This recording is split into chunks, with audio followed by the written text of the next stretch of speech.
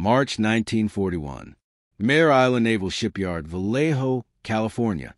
The welding torch flickered against the cold steel hull of a submarine still months from launch. Shadows from cranes and scaffold frames stretched across the construction bay like the ribs of some massive industrial beast.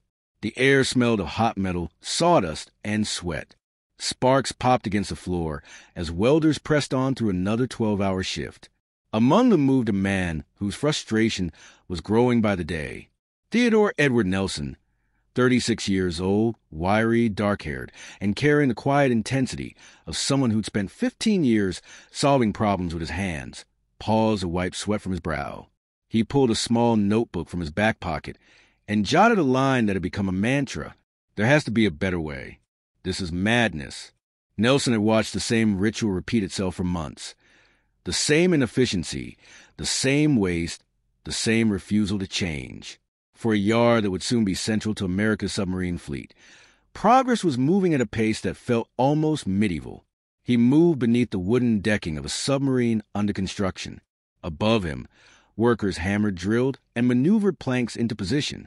Below him, a forest of scaffolding choked the walkway. Workers contorting their bodies in tight metal compartments to twist nuts onto bolts pushed through the deck above. The process was slow, painfully slow. Hours poured into a single stretch of deck. Days were consumed to finish a few sections. Valuable manpower was trapped in a job that should have been simple. And yet, this was standard procedure. The Navy supervisors insisted nothing needed to change. Theodore, Ted, Nelson wasn't a complainer by nature. He'd spent most of his life learning the mechanics of how things worked. Machine shops up and down California had shaped him. San Diego, Stockton, Bakersfield, Oakland. He'd learned metallurgy, shop mathematics, early electrical engineering. Everything a self-taught mechanic could absorb. But this waste of time and human effort was unbearable. Through the 1930s and into the early years of World War II, the U.S. Navy still relied on a method for attaching wooden decks that dated back to World War I. It was a method rooted in tradition, not efficiency. Each wooden plank required a series of precisely drilled and countersunk holes. The plank was positioned on the steel frame. Then massive scaffolds were erected below the deck, giving workers just enough room to squeeze in with wrenches to tighten nuts onto bolts protruding from above. Thousands of bolts, thousands of nuts, all tightened by hand, all hidden beneath layers of wood plugs hammered into place. A single submarine deck required between 12 and 16 men working for 5 to 7 days. And this was only one deck of many. The scaffolding alone, 2 days to build, 1 day to tear down. Nelson watched it daily, shaking his head. War was coming. Time was running out. And American shipyards were still using methods that would have felt old-fashioned during the Spanish-American War. What infuriated him even more was how simple the solution was. Stud-welding existed. In principle, it was simple. Weld a small steel rod or stud directly to the surface, providing a point where anything could be attached quickly. No drilling, no bolts, no nuts, no scaffolding. The problem? Stud-welding only worked on horizontal surfaces. The key ingredient, flux powder used to stabilize a weld, would fall off if the stud wasn't placed straight downward. This limitation had frustrated engineers for decades. The technology had promise, but nobody had cracked the code to make it work overhead vertically or at odd angles inside a submarine. Ted Nelson saw the flaw, and the solution. What the flux powder didn't sit loosely on the stud? What if it were encased? What if the stud itself carried a small ceramic cap, a disposable cover that would hold the flux in place, no matter the angle? The idea hit him like a hammer on steel. He sketched rapidly. A handheld gun with a spring-loaded stud holder, an electrical trigger, and a ceramic-coated stud that could be fired into place and welded in a fraction of a second.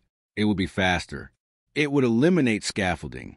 It would allow one man to do the work of 10. It would change naval construction forever. There was only one problem. Nobody believed him. Ted brought his sketches to his supervisor, Lieutenant Morrison, a career Navy man who favored procedure above innovation. Morrison glanced at the drawings and spoke without looking up. Mr. Nelson, we have established procedures. Follow Navy specifications. There was nothing more to discuss. Ted tried again, this time with the chief welding engineer, Hartwell, a man known for shutting down unconventional ideas. Hartwell examined the ceramic cap sketch and chuckled politely.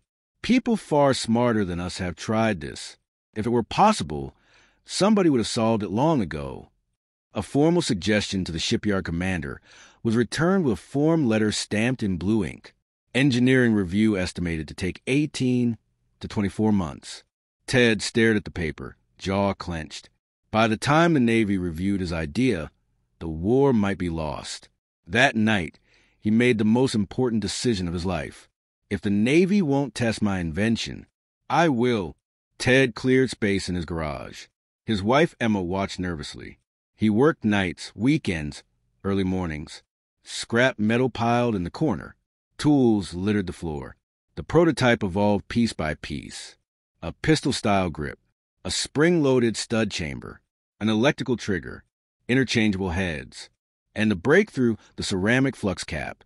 He tested each iteration on metal plate after metal plate, horizontal, vertical, sideways, upside down. Each weld held. He could create a perfect high-strength stud weld in under 1 second, even overhead, even upside down in a submarine steel compartment, even where no human hand could reach a bolt. Word spread among co-workers. They gathered in his garage to watch demonstrations. Some encouraged him to quit the Navy Yard and start his own company. You'll make a fortune, Ted. This will change everything. You need to patent this. Ted resisted. It wasn't about money. It was about solving a problem America desperately needed solved. But as the weeks passed, something became clear. The Navy would never test his invention unless he forced them to see it. On June 20th, 1941, after years in the shipyard, he walked into his supervisor's office with a resignation letter. Morrison looked up, surprised. "You're making a mistake, Nelson." Ted simply replied, "When the Navy comes back asking to buy my invention, remember this conversation." He left with $11 in his pocket. July 1st, 1941, San Leandro, California. Ted Nelson founded the Nelson Specialty Welding Equipment Corporation, funded through a $95,000 loan from the Reconstruction Finance Corporation. Money intended to boost industrial capacity as America prepared for war. He rented a modest workshop and began manufacturing his stud welding guns by hand. At first, orders were slow. Shipyards were cautious, conservative, reluctant to adopt new technology. Even during wartime, innovation felt risky. Then came the morning that changed American history.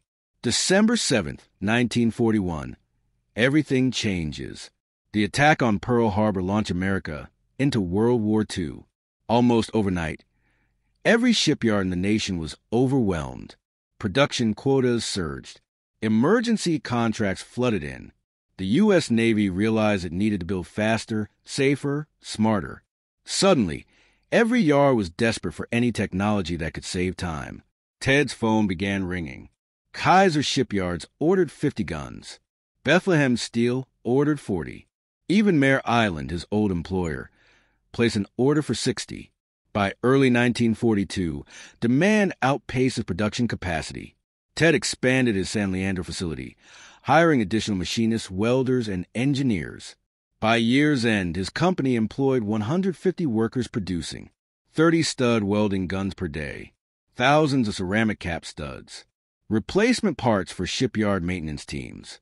Where it once took nearly a week to install decks, yards now did it in 1 day. Stud welding gun operators could attach thousands of studs in the time it once took to attach a few dozen bolts. Shipyards reported time savings so dramatic that engineers initially refused to believe the numbers.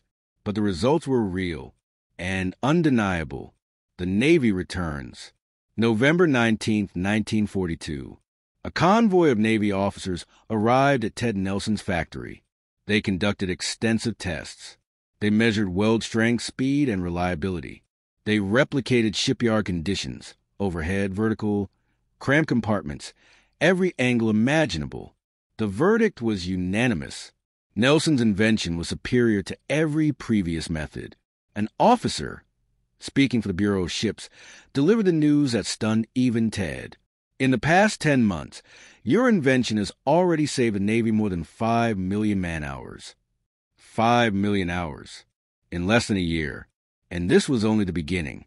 Navy forecasts estimated that stud welding could save more than 50 million man-hours over the course of the war. The officers formally apologized for rejecting him. Ted nodded politely, but inside he knew the truth. If he hadn't quit the Navy Yard, none of this would have happened. War Yard expansion. By 1943, Ted opened a second factory in Camden, New Jersey, to meet demand along the East Coast. His workforce grew to over 400. His annual revenue hit $4 million, a staggering figure for a company only 2 years old. Yet Ted never changed. He wore the same shop clothes, worked 16-hour shifts, paid himself modestly, reinvesting everything into production. Stud welding revolutionized. Submarine decks, destroyer and carrier decks, bulkhead attachments, electrical cable mounts, pipe supports, hull internal structures, Army tank production, aircraft assembly lines, bridge construction. Everywhere a boat was used, a stud could replace it faster, stronger, cheaper. America's wartime construction boom, ships, tanks, planes, factories, ran faster because of one simple innovation born in a garage. The legacy of a welder who wouldn't give up. By the end of World War II, Nelson's technology had become standard across all branches of U.S. industry. His company continued to grow, eventually becoming the world leader in stud welding solutions. But Ted always saw himself the same way. Not as a CEO, not as an inventor, not as a wealthy industrialist. He was a welder, a problem solver, a man who refused to accept waste when he could see a better way. His invention, the Nelson stud welding gun, is still used around the world today. In shipyards, skyscrapers, pipeline construction, automobile factories, and military installations. Billions of studs have been welded since his first garage prototype sparked to life.